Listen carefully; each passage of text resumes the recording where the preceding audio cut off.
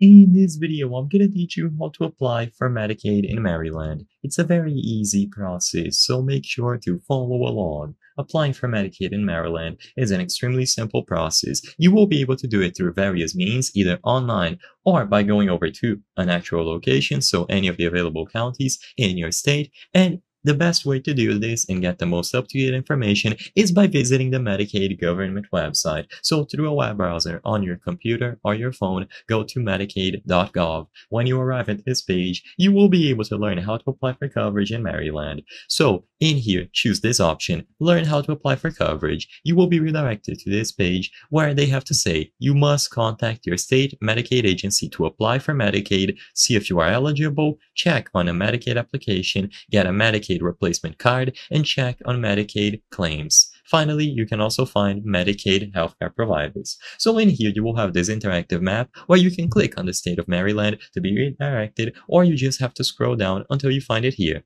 So as you can see under Maryland, they will list the Maryland Department of Health website, the Maryland state contacts, eligibility, enrollment, and some phone numbers to help you go through this process. Now, if you would like someone to guide you through this process as you go along, the best course of action is to call any of these numbers here. One of their agents will be able to guide you through the process, and they will give you detailed instructions on how to fill out the form. Alternatively, if you would like to do it on your own, be redirected into the Maryland Department of Health website, and in here you will be able to browse through all of the options. So you can see the eligibility requirements, so go over to Am I eligible? And after you are sure that you are eligible, you will be able to go back and apply. So as you can see, you need to be a Maryland resident, be a US citizen, or a qualified non-citizen, and meet the income limit for your coverage group. For certain Medicaid programs, you will have additional requirements as well.